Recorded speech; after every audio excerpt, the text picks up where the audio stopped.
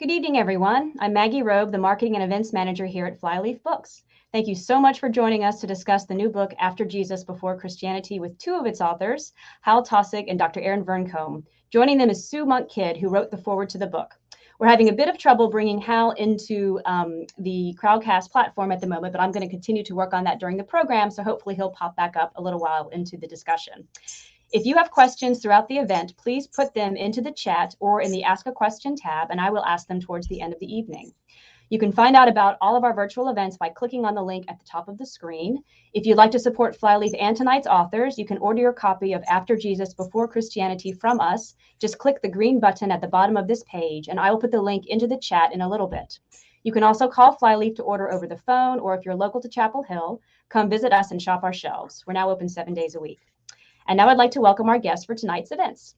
Hal Taussig is a retired professor of New Testament at Union Theological Seminary in New York. He edited the award-winning A New Testament and has published 14 books. His mediography includes the New York Times, Time Magazine, The Daily Show, People Magazine, Newsweek Magazine, National Public Radio, and The Washington Post. Dr. Erin Vearncomb is an assistant professor at the University of Toronto, appointed to the Office of the Dean. She received her PhD in a collaborative program at the University of Toronto between the Department for the Study of Religion and the Anne Tannenbaum Center for Jewish Studies. Her research specialty is the social origins and histories of Jesus movements in the first centuries of the Common Era, with a particular focus on practices of dress and embodiment. Sue Monk-Kidd is the author of 4 New York Times bestselling novels, including The Book of Longings, The Invention of Wings, an Oprah Book Club pick, and The Secret Life of Bees, which was adapted into a major motion picture and an off-Broadway musical.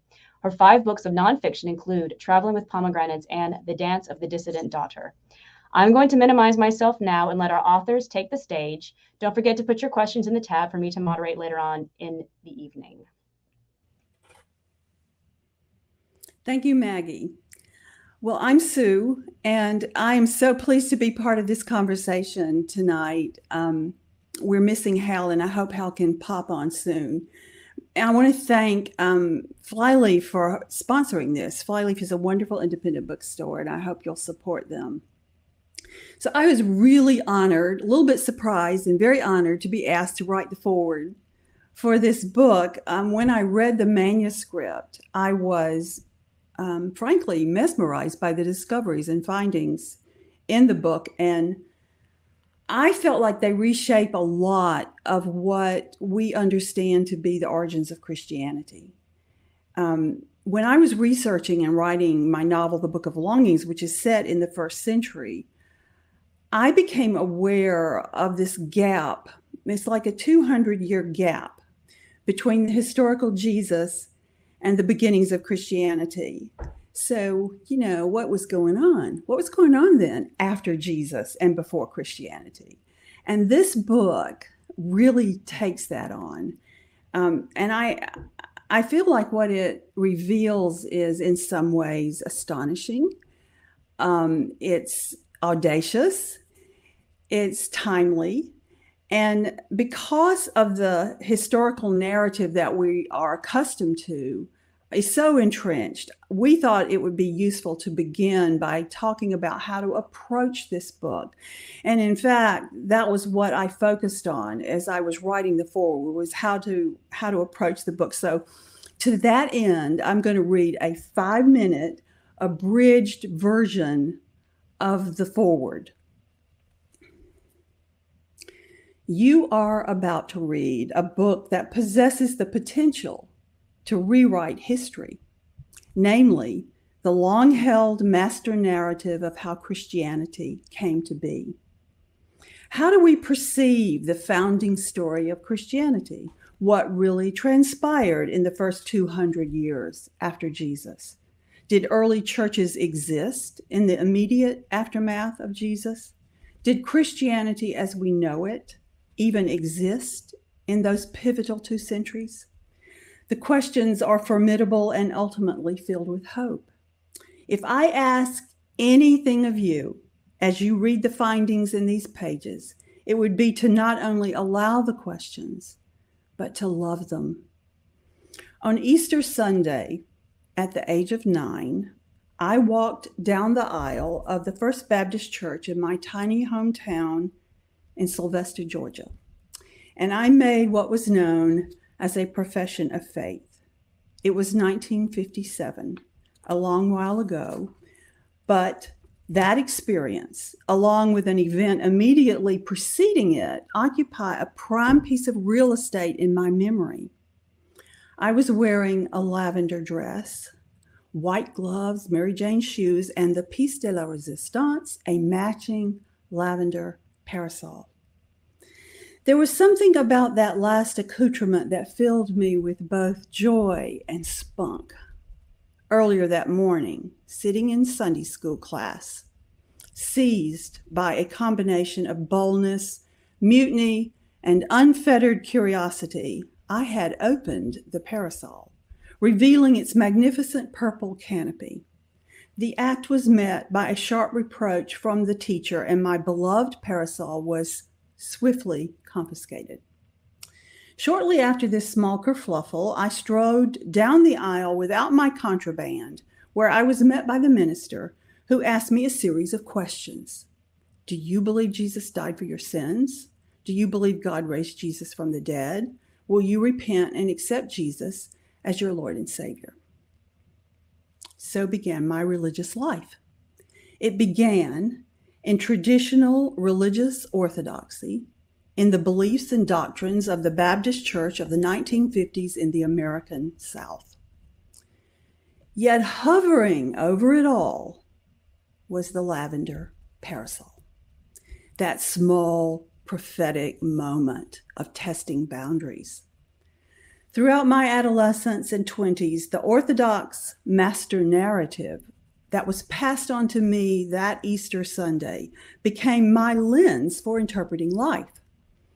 But on the cusp of my 30th birthday, while reading a thin little book titled Letters to a Young Poet by Rainer Rilke, I came upon this profundity. Try to love the questions. The words initiated me into the freedom of unknowing. I began to probe the givens and fixed concepts that had shaped me. I recovered the spirit of challenging sacrosanct boundaries. You could say, I got my parasol back. Whether your relationship to Christian religion is deep, shallow, past, present, or nil, the way you read this book matters.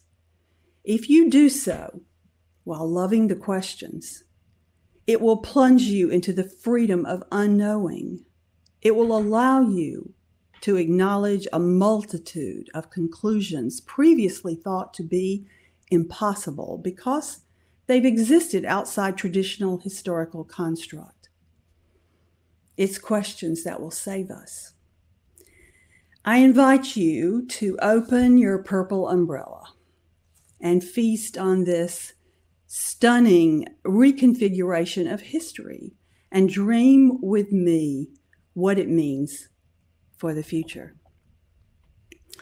Erin, it is clear to me that you and the other authors of this book love questions.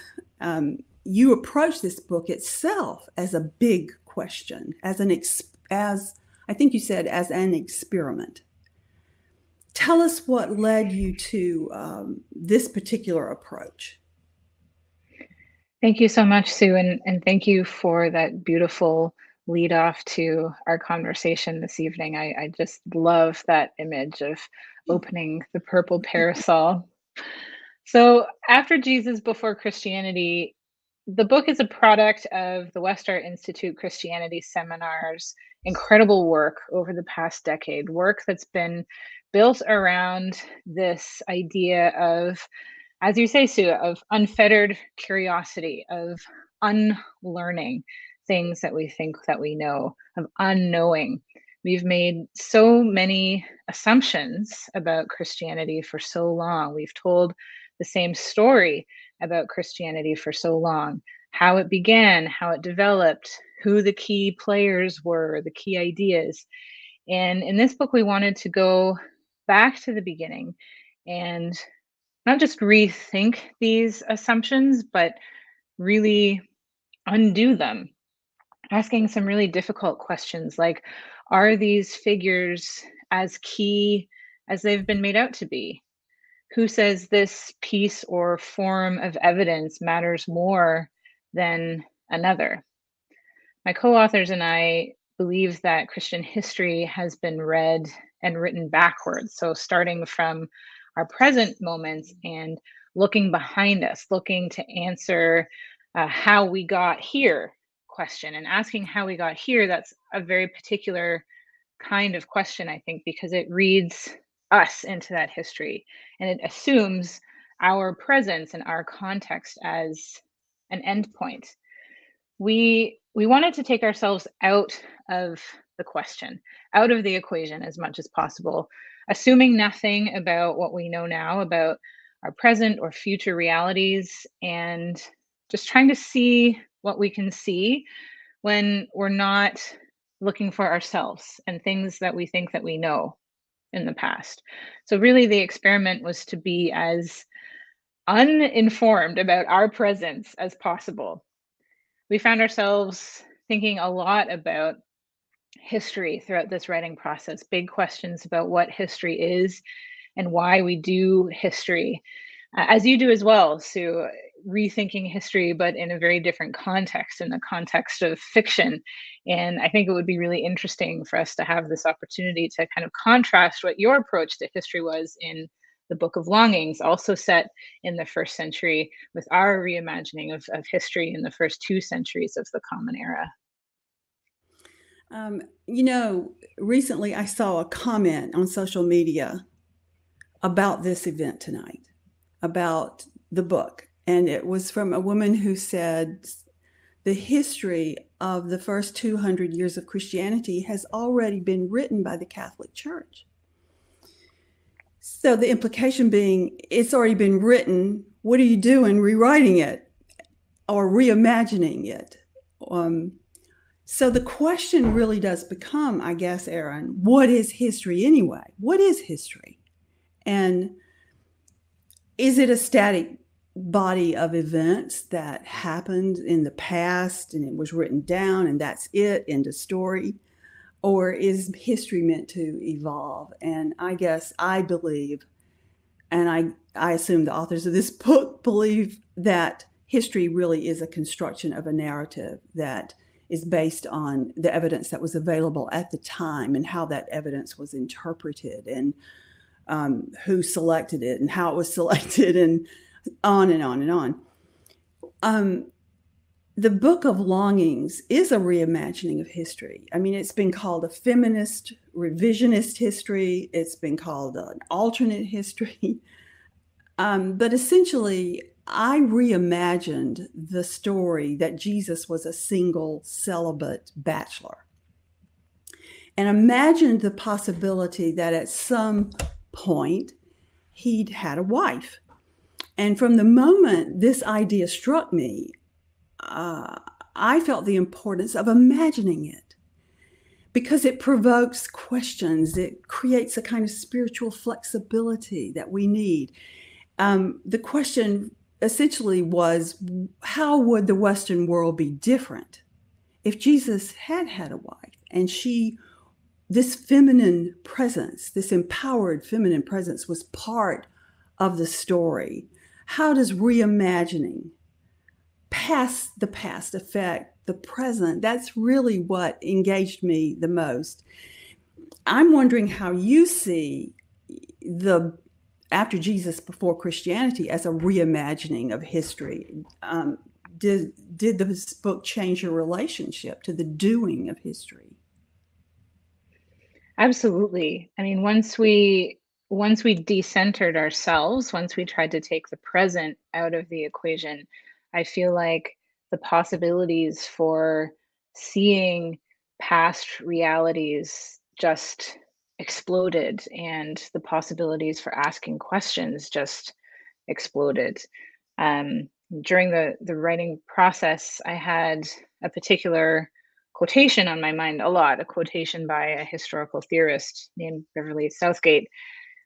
Southgate has many books, but in a book called Why Bother with History, Southgate compares poetry to history, which is a connection that I never would have thought of.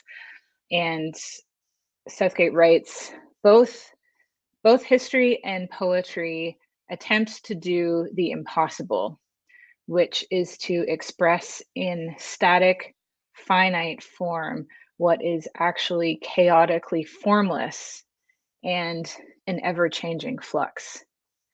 And that really became my kind of motto for the doing of history in this particular book. I feel like we want history to express or indicate some kind of solidity, something that we can identify and name with certainty. I mean, we're drawn to meaning, it's what we crave as human beings, but we've done a lot of meaning imposing on Christian history, again, as ways to find and reflect ourselves and our own experiences and understand our own place and places.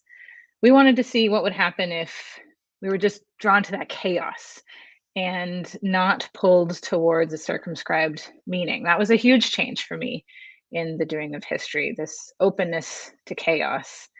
And out of the chaos, came chaos to a certain degree. We found all of these new voices and new stories, and the stories kept multiplying and multiplying in these really fantastic ways.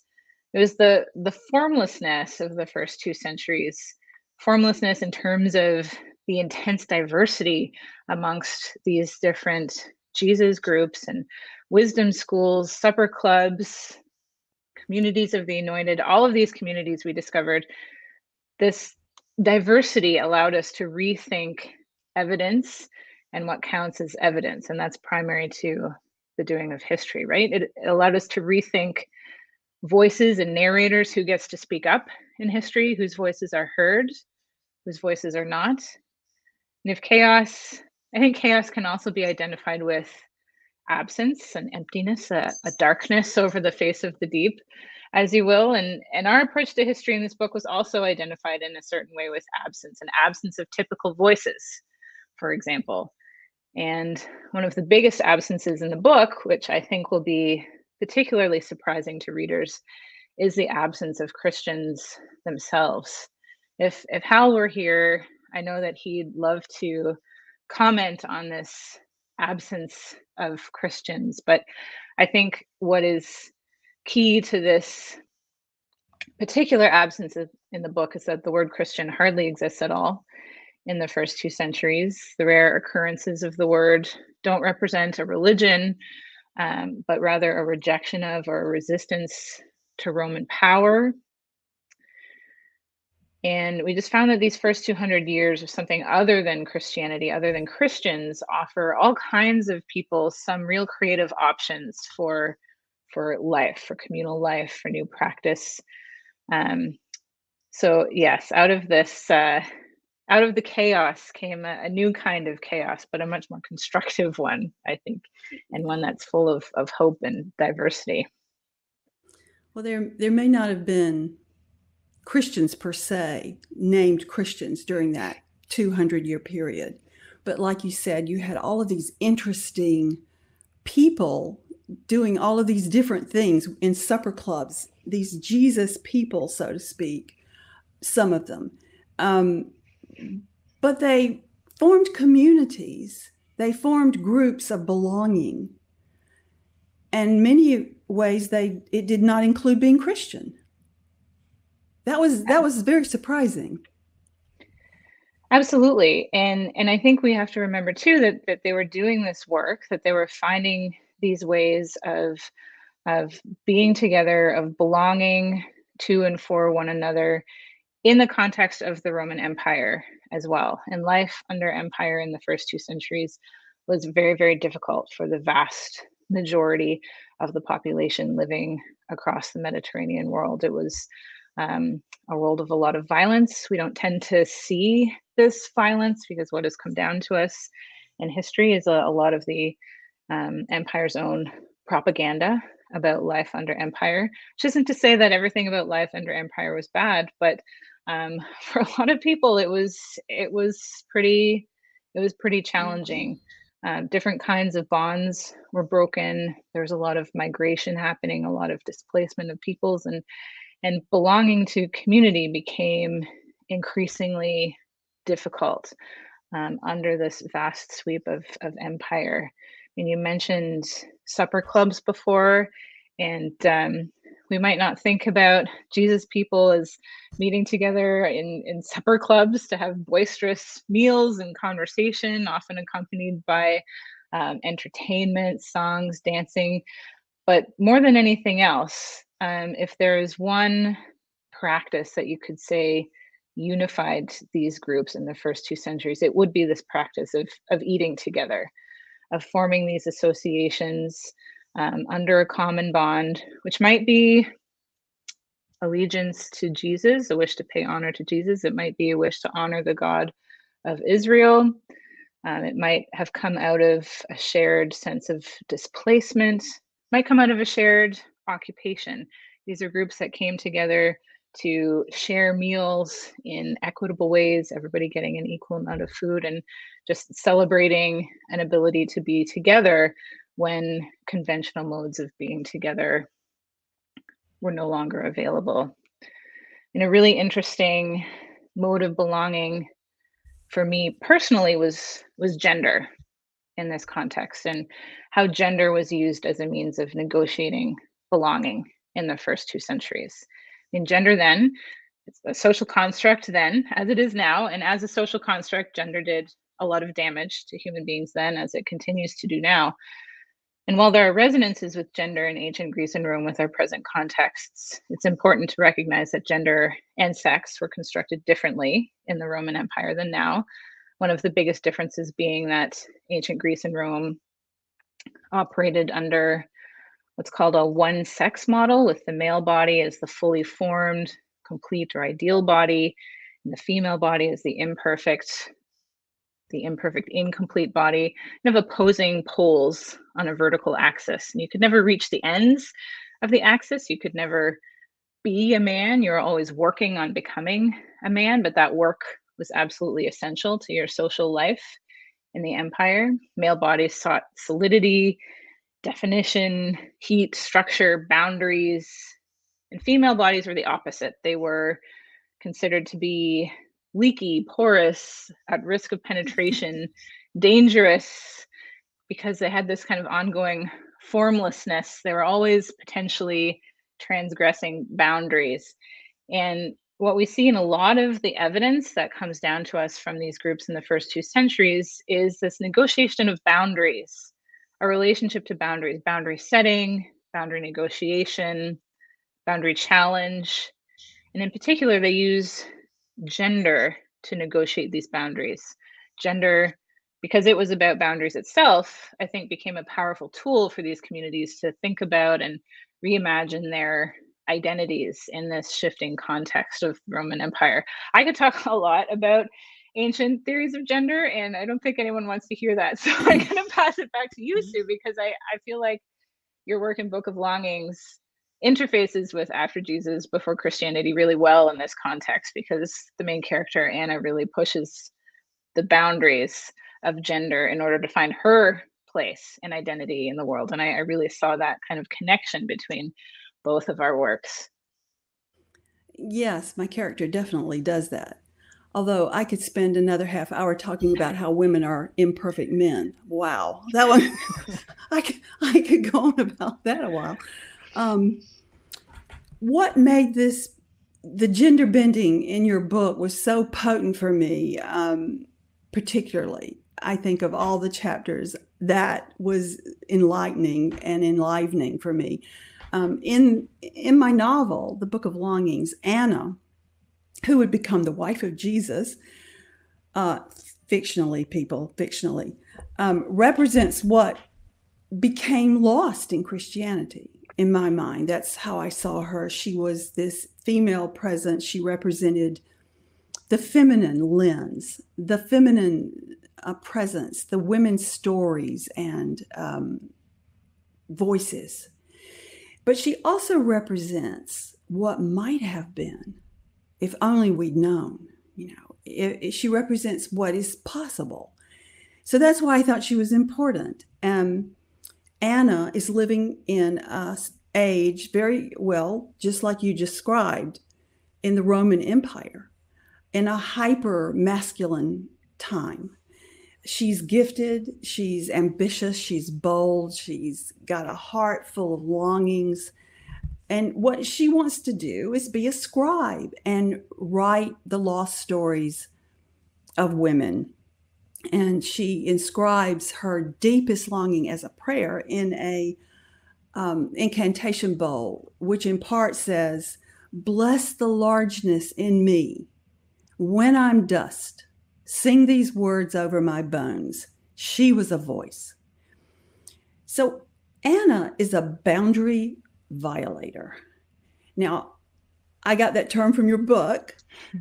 It's a term I loved because it describes the women in many of these, among these Jesus peoples, as you're calling them. It's hard to identify who they were because they were so diverse and there were so many different communities and strains of all this, but we'll just call them Jesus peoples, I guess.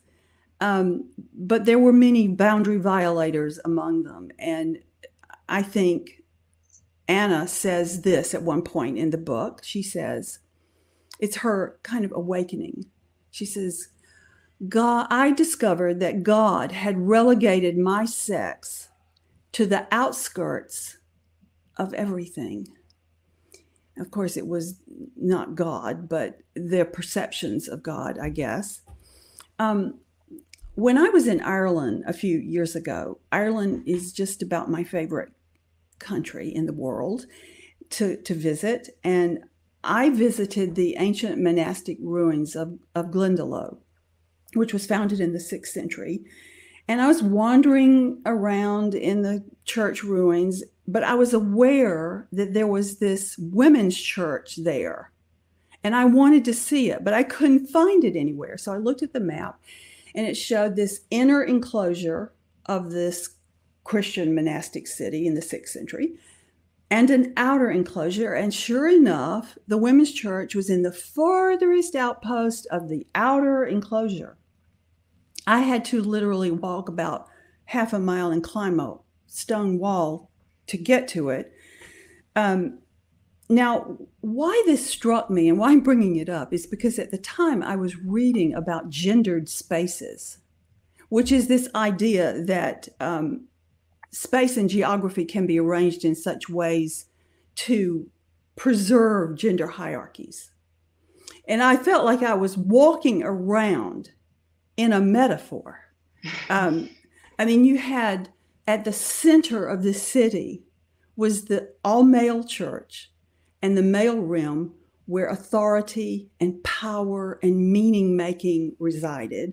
And then way out on the margins, you had the women where there was very little power or participation, really. And it was like I was seeing a metaphor of my religious history, or I should say, the codified history we understand that how Christianity came to be. What I was trying to do in my novel was rearrange the space in our imaginations. Now, what blew my mind was that in this book, you're rearranging that metaphor for real. And I find that incredible because you're moving the women from the margins back to the center in our understanding of the very earliest origins of Christianity. How we got moved out of the center back to the peripheries is a whole other story, I guess. But talk to me about what this book reveals about women's roles and leadership and the importance of in these early groups. Well, first, there's a lot of spatial reimagination that has to occur, a total geographical remapping of this time period, because certainly while women had different relationships to different communities, certainly women were not at the outskirts. We are placing women at the center again. I mean, I think above all else, the work in this book has revealed that there are no easy answers to these questions about gender boundaries and where we're locating gender within these communities. And I think that's important to recognize in and of itself, that in the past, we tend to ask questions like, for example, was the Apostle Paul supportive of women, or were early Jesus groups supportive of women's leadership? And we discovered that those questions can't get us very far, because the answer will be yes, and it will be no, and it will be both. That kind of binary approach to question asking won't work anymore. Were women present? Were they absent? Were they at the center? Were they at the periphery? Again, the answer is going to be yes and no and both. Because evidence from the first 2 centuries shows us that some of these groups conformed to and sought to reinforce prevailing gender norms, in some cases, norms that would have placed women on the outskirts, like Anna, in private space, not in public space. But other groups experimented, played with gender, subverted prevailing gender norms in many cases. So it was used in really diverse and complex ways amongst these diverse and complex groups. And there are all kinds of examples that I could give here. But for example, the group from which the writing 1 Timothy came, a writing that is now included in the canonical New Testament, but there's no canon or canonical imagination or New Testament in the first 2 centuries. So this writing really limits women's activities within the particular group for whom this writing was significant. Women's activities are policed, their bodies are policed. Women are told not just that they can't teach or lead, but that they're actually to remain silent. They're to dress and appear in a very particular way within the life of the community. They're to be subordinate to men in the community. But then we have a contemporary text like Gospel of Mary, a text that I just love. It's non-canonical. And the point here is not to contrast canonical with non-canonical, because again, those concepts are anachronistic in this context. We're just dealing with 2 writings that were important to probably 2 very different communities in the first 2 centuries. And we're holding these contemporary texts up as equal. And that's really important to this project. So very differently from 1 Timothy, Gospel of Mary doesn't describe Mary at all in terms of what she's wearing, what she's supposed to look like, which is such a relief to have a woman not described by her appearance. She is identified instead in terms of her actions. She is a leader. She is a teacher. She is a seer. She's a very high status in the community. We're told that she's loved the most by the Savior, and that's the designation for Jesus in this particular writing, Savior. And the key teaching of the Savior in Gospel of Mary is actually that the community is to put on the perfect human. It's not a binary figure, not putting on the perfect man, putting on the perfect human, which is just such a powerful, powerful image. So we have these 2 writings. They're contemporary. Again, we're holding them up as equal because they were both important to 2 different communities, just in 2 different ways. So our evidence, again, just suggests that these groups were incredibly diverse. A really wonderful example of a woman as a boundary violator, and a woman who reminds me a lot of Anna, is a woman named Thecla. There's another writing called, it's usually called Acts of Paul and Thecla, which I don't really understand because Paul is not the hero of this writing. It's really about Thecla. So let's just say Acts of Thecla. I think that's much more appropriate. But Thecla, at the beginning of this writing, she's introduced in very normative gendered terms.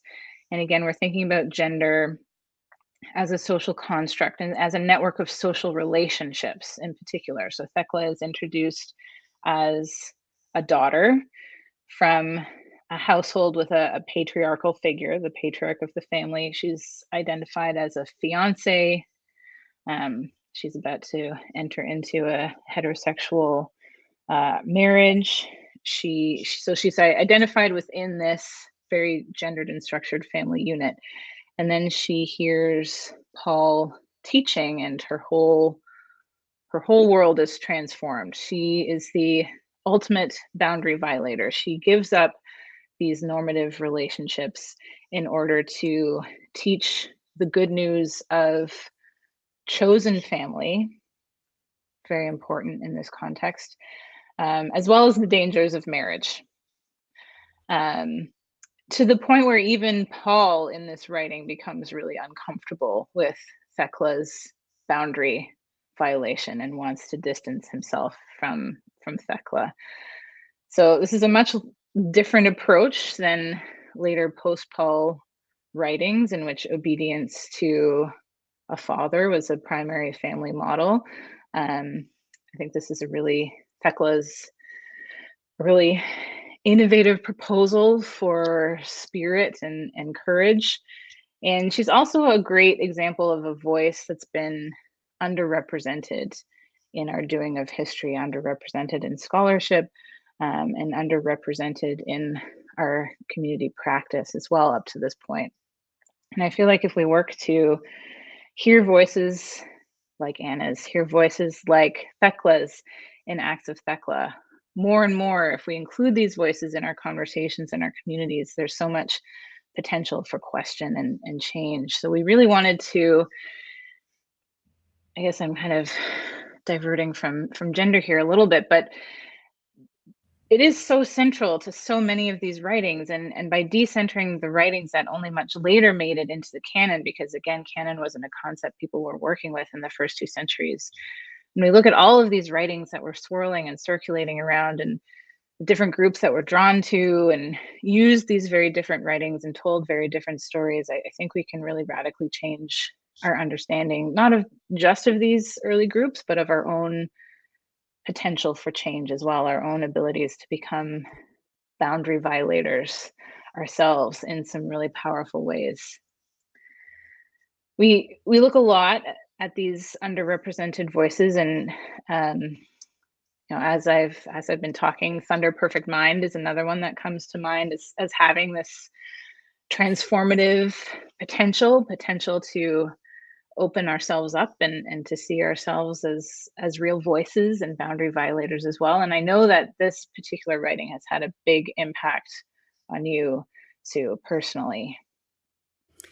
As a writer, I think I was really fascinated with the part of your book that addresses all these hidden writings that were circulating, that are non-canonical, just amazing amount of hidden documents that had real particular functions. I've read and reread The Thunder Perfect Mind for 20 years. At this point, I don't even remember how I stumbled upon it that long ago, but it was really thrilling for me when I was reading After Jesus Before Christianity manuscript and I came upon the document. It is a lengthy prose poem, I would say. It was discovered in 1945, I believe, with the Nag Hammadi texts that were dug up in an Egyptian desert. And it's in the voice. This is why it really touches me, I guess. It's in the voice of a powerful female deity, or at least most of it is. There's a portion of it that I used for the epigraph to the Book of Longings. And it goes like this: I am the first and the last. I am she who is honored and she who is mocked. I am the whore and the holy woman. I am the wife and the virgin. I am the mother and the daughter. So you see these paradoxical identities and contradictions and wordplay go on in the poem. So actually, Thunder Perfect Mind figures really prominently in my novel, not just as the epigraph, but I'm so struck by it that I put it in the story itself. Now, the author of the poem is unknown, but I took what's called a novelist prerogative and let my character Anna be the author of Thunder Perfect Mind. And there's a scene in the novel where she recites it. She's just written it. She recites it for a group for the very first time. And as she does, she thinks, I feel all the women who live inside me. Now, that's how I felt and feel when I read Thunder Perfect Mind. I feel all the women. I feel all the people. I feel all myself. I mean, it's a very powerful and effective poem. I'll just mention one other thing about it. As you can see, I'm very taken with it, but there is one line in the poem that has really taken up residence in me. And it is this: I am she who exists in all fears and in trembling boldness. I found and have found so much bravery in those words. And I love the idea that that was circulating in the first 200 years when there was so much chaos and crisis going on and so much suffering, and these people coming together trying to find comfort. You guys hear me? We can, hey, Hal, we can hear you and we can see you. Yes. Welcome. We've missed you. But this is, the poem gave me the paradox of trembling boldness, which is essentially the idea that, you know, we can be bold in the midst of our fears. So I see Thunder Perfect Mind, which is one of the documents dealt with in your book, and my novel as a kind of subversive document, meant to disguise revolution, but at the same time fuel revolution, meant to inspire courage, meant to soothe heartache.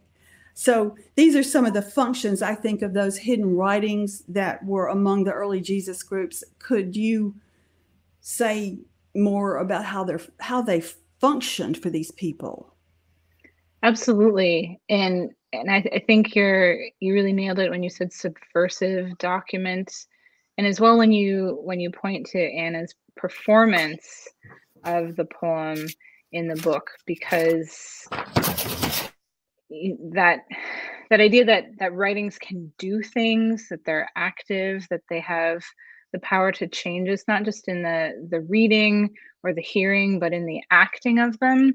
I think that really speaks to a point that we're looking to make in this book, where we're trying to reimagine writings as not really writings at all in many cases. They're like sort of writings at best. We're not dealing with books here as we understand them, or with processes of writing and reading as we're familiar with those. We're dealing with objects with or in writing that were much more dynamic and flexible in their circulation and use. I mean, there isn't a focus on reading and writing amongst the Jesus groups and clubs in the first centuries. Most people could not read or write. And we're finding that evidence that's been used in the past to emphasize that certain writings were of particular importance or particular prominence or central very early on, that evidence is now totally breaking down, showing no kind of unity, but rather a diversity of different kinds of written things used for different purposes, some of which were subversive, some of which were celebratory, some of which, as you say, were to find strength and courage in very challenging times. So I've been really drawn to the activities of writings, the active roles of writings as material objects within community life and practice.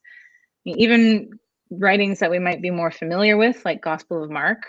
Gospel of Mark is one of my favorite writings from the first 2 centuries. I don't think it was important as a book at all, or as something that was read at all. I think it was important as a material memorial. Maybe not in stone as a memorial, although I don't want to rule that out, but as a material thing that memorialized Jesus, particularly given the absence of Jesus' body and the inability of a community to mourn a body in typical ritual terms. Something that has resonated with me now during COVID as well. How can we grieve when we don't have access many of us continue to not have access to conventional human modes of grieving, modes that we've had available to us for so long. That's something that I've really struggled with myself over the past year and a half.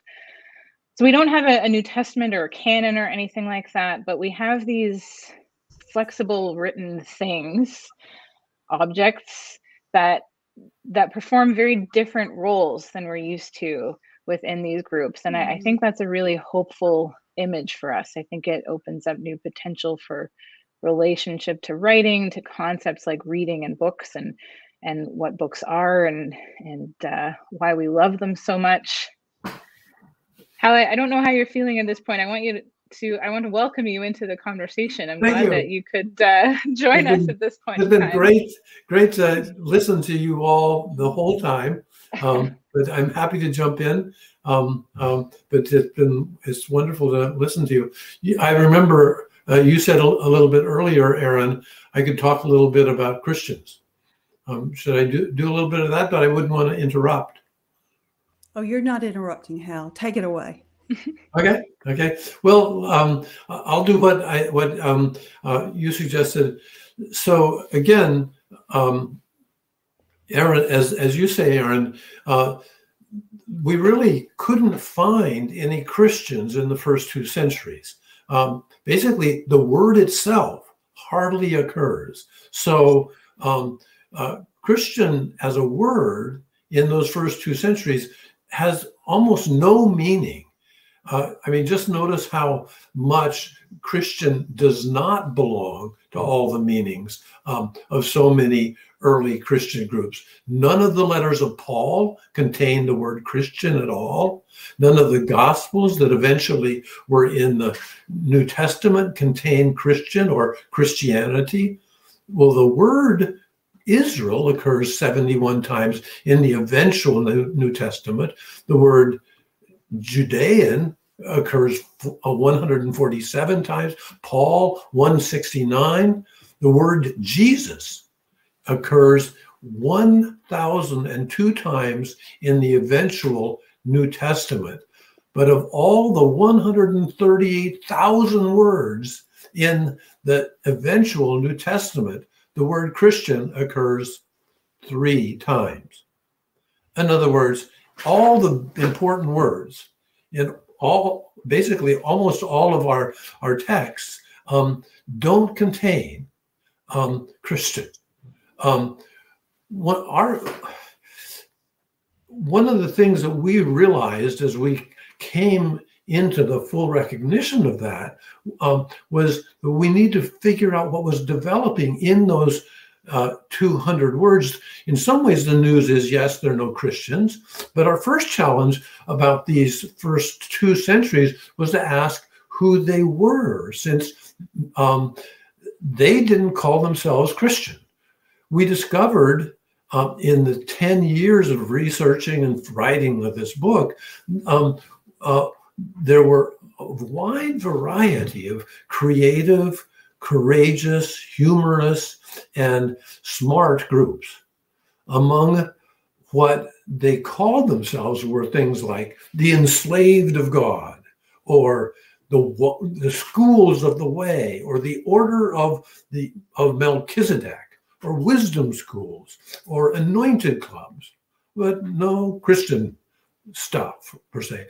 These 200 years of what we were thinking about, and you were talking about so clearly, Erin,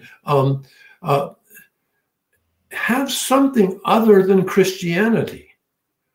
And what that is for today is also important, I think. Today, folks have some real ingenious options for spirituality and new religious yearnings in an era almost as long as the entire history of the United States. What has happened are a greater variety of what I would say are rebellious, inventive, sensitive, and vibrant movements and clubs not so much anti-Christian, but options for fusions and spiritual crossbreeds that opened up new possibilities, as you really described so wonderfully, Erin. So that's a little bit about no Christians and what we began to untangle as what is going on in that. I think this really leads us nicely to a consideration of the relevance of after Jesus, before Christianity, and what we can take away from the book. That is what kind of hope it gives us for the future. You just referred to that, Hal. Toward the end of the foreword, I suggested that there are parallels between the social crisis that were happening then and the crisis that we're experiencing in our world today. I mean, crisis of identity and belonging, of exile, immigration, immigrants, injustice, political oppression, the rise of authoritarianism, the rise of terrorism, the need for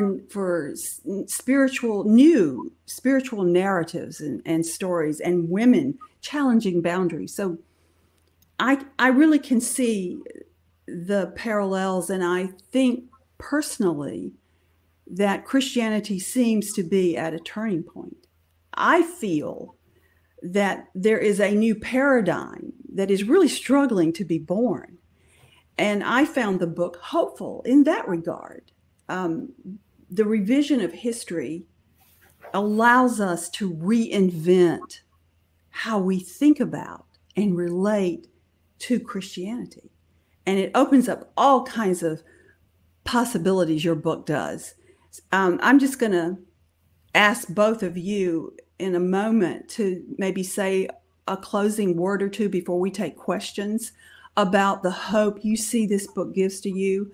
And I'll just say, I want to quote the Jesuit scientist, Teilhard de Chardin, who wrote that we are the sum of our history. It's a quote that I kept on my desk when I was writing the Book of Longings, because I think, in a sense, our history holds our future, and we can't become what we can't imagine. So that gives me a lot of hope. I want you to speak to what gives you hope. Why don't you start first? Yeah, Erin, why don't you start? Okay, Erin, go. That was so beautiful, Sue. What gives me hope from this project? It's very much actually along those same lines as creating space for ourselves to imagine new possibilities for life, and especially for life in violent and very unstable times. The space that these groups were able to negotiate for themselves in their own violent and unstable conditions was really inspiring for me. I mean, to come back to gender in particular, some of these groups really dramatically disordered gender as a means of creating new space, new opportunity for life. They redefined typically gendered values like courage, which was a virtue considered synonymous with masculinity in this context. Saying that someone was courageous was essentially calling them a man. And these groups are saying, well, that can't be what manliness is. That can't be what courage is. That's not acceptable. That this version of it is not acceptable to us. Here, these bodies that are socially excluded, these persons that have been at the periphery, these bodies, these actions, that's courage. And that's subversive.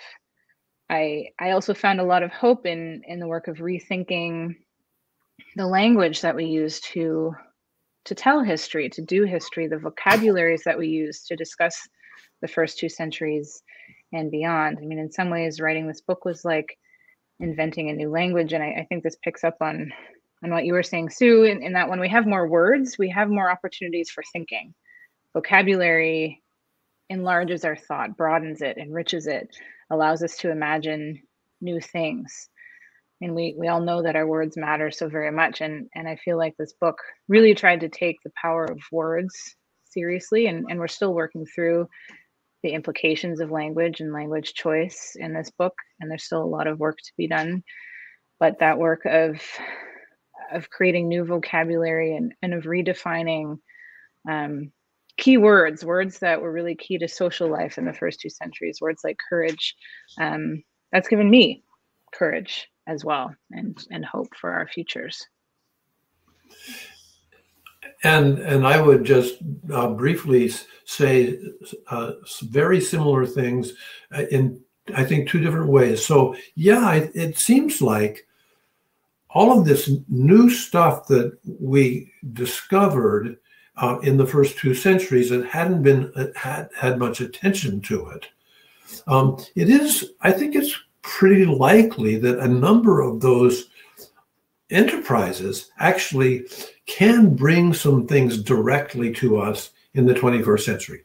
Maybe about 40% or something, I don't know. But anyway, I think so. For instance, the way they transformed who they were together for when they got together with in meals, and I think that kind of material can happen again or in new ways. The other thing that I'm really taken with, Sue, is what you did. You really held up the kind of quality and I would say probably character of what was going on. So for instance, I quote you had when you were a 9-year-old and had the parasol going, when you're going into becoming a church member, you said something, you said you had a combination of boldness, mutiny, and unfettered curiosity. And I think that that's what was going on a lot in the first 2 centuries. In other words, they were trying on all kinds of new parasols. And they didn't feel like they had to check in with anybody about, can I wear the yellow one? Or can I wear the one with a little thing on the side hanging out? So that all of that, I think, is more a character of what they were doing, not the content always of what they're doing. And for me, I think inventiveness was a lot of what was really given by the scary and crazy things going on in the violence of Rome. So there were a lot more things more up for grabs.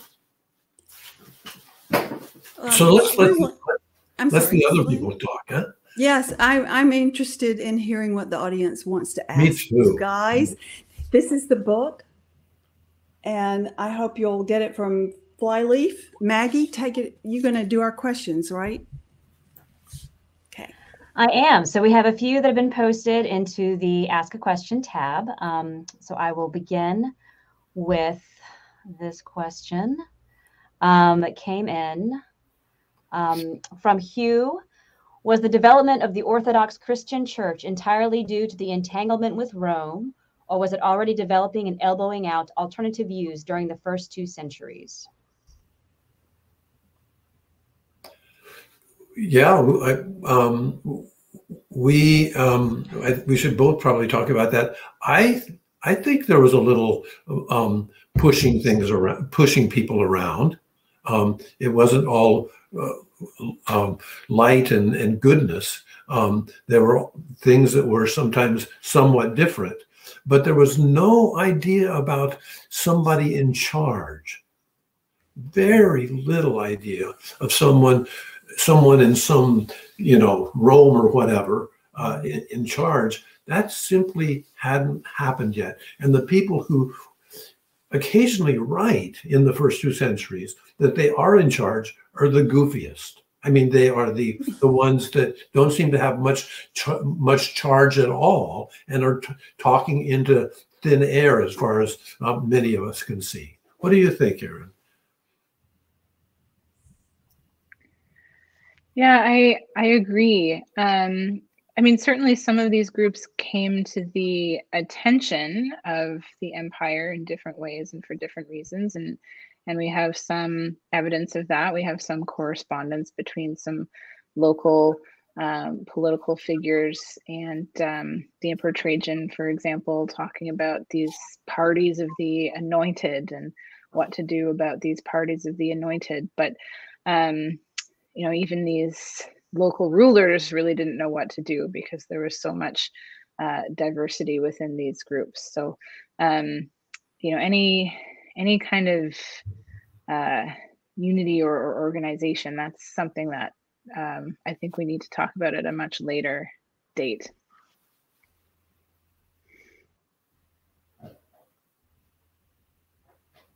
Hal, do you have anything else you want to add, or shall I ask the next question?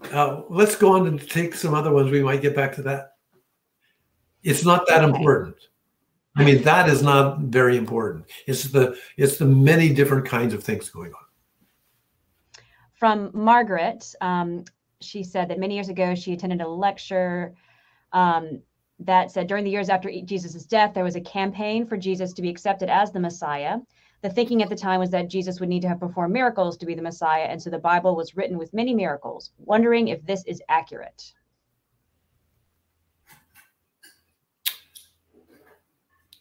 I'm not sure that I understand exactly what is accurate, but let me take a run at it. By and large, it seems to me that the stories and visions of in the writings or the sort of writings of the first 200 years are imaginative. They're not wrong. They're just often images that can help people or get people to someplace else. So to think of those writings as history is simply not what they wanted it to be thought of as. And so I would encourage you in this question, if I understand it correctly, I would encourage you to read those stories not as something necessarily that happened, but that was a way of helping people see life differently.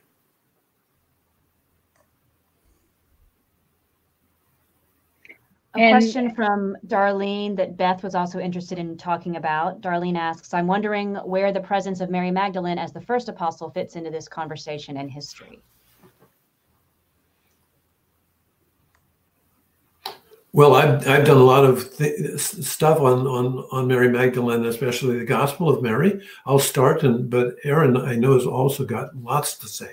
So it seems to me that in the Gospel of Mary, which we talk a lot about in the book, and the Gospel of Mary, please go read it. It's been discovered in less than 100 years ago, basically, and it's an amazing document. So yes, that should demand our attention. It has so much beauty and so much power in it. It has a picture of a woman in charge that says Jesus liked her better than everybody. And that doesn't seem to be about sex. That's about the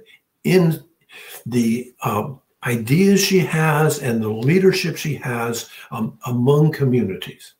So yes, it would be hard to say there would be a mistake to go after what Mary Magdalene offers to contemporary people, not just Christians, but a bunch of different ones.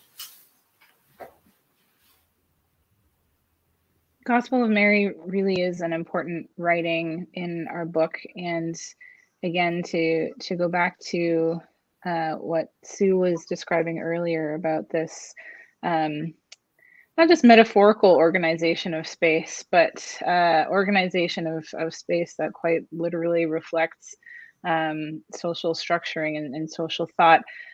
I mean, Mary in Gospel of Mary is at the absolute center of this community. She is the teacher, she is the leader, she is described as the one that the Savior loved best.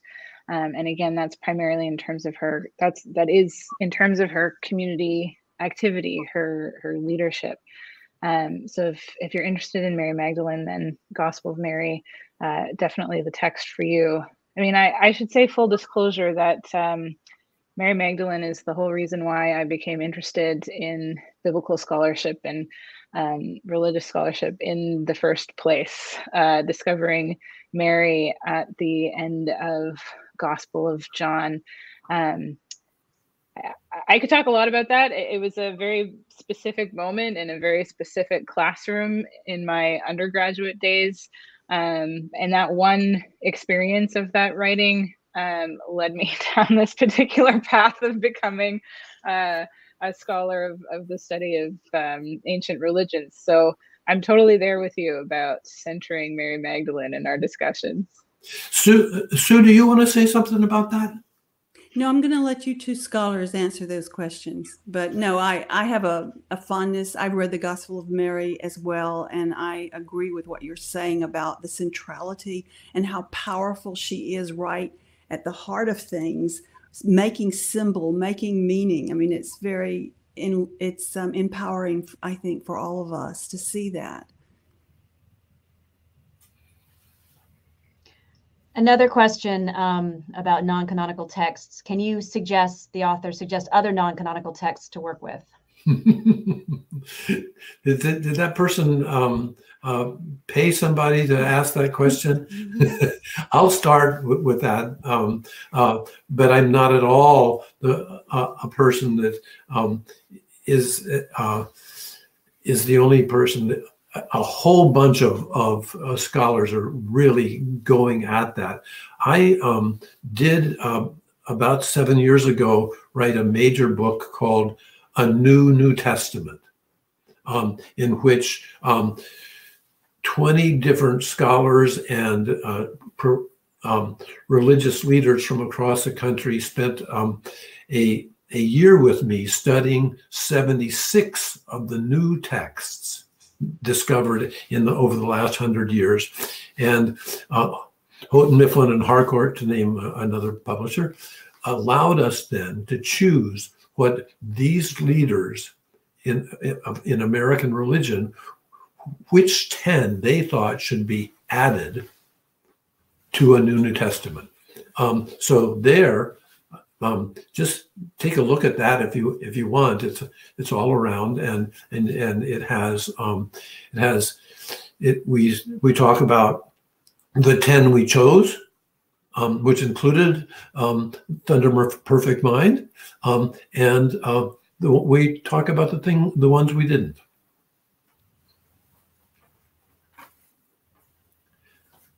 I'm gonna put in a little plug here for a very particular writing called On the Origin of the World. If you haven't read that one, very highly recommend it. It was also discovered among the Nag Hammadi corpus of texts, and it's a retelling of Eve's story, and Eve's voice is so powerful and restorative in this text. One of our colleagues with the Wester Institute, Celine Lilly, has done really excellent work on this particular writing. If you're interested in finding new and powerful voices on the origin of the world, give that one a read.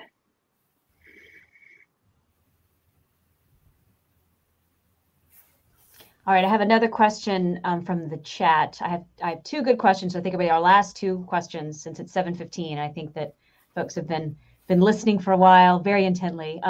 From Megan, we have, do you think the mutinous, transgressive way that these communities lived was a result of how Christ lived his life? That's the same thing as the answer there, as Erin's answer about 20 minutes ago is yes, no, and sometimes. So yes, keep on thinking out about and with Jesus all the time. But remember, as I said earlier, please don't think of that as simple relationships.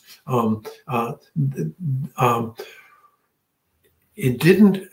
A lot of what happened, especially wonderfully in these first 2 centuries, is a whole bunch of other people started writing and thinking alongside of, instead of, right with, and sometimes very different than Jesus. And sometimes they wrote all of that in Jesus's words, meaning they made up words or they invented words that said it better sometimes, I would say, and they would have said that some of you might not.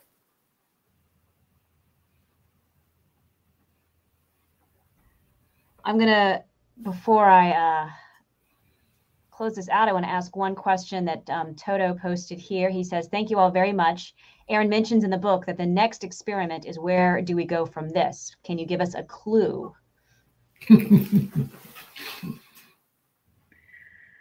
Yeah, that's a great way to close out our discussion tonight. So stay tuned. There's, as you know, there's so much more work to be done. And the Western Institute's Christianity Seminars is moving into phase 2. So new research is happening right now.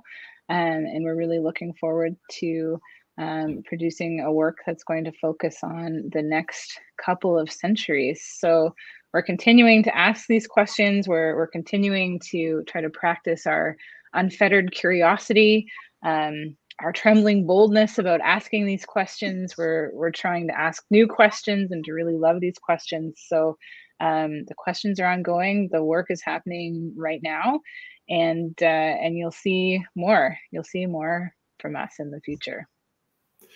And I would say the cool thing about the next stage is that we and you all get to use the word Christian more, and see how many different meanings that has. And the opposite of that, of course, is one of the really freeing things that happened to us is that we were required not to use the word Christian in as much as we wanted to really see what was happening in those first 2 centuries. And that was such a gift.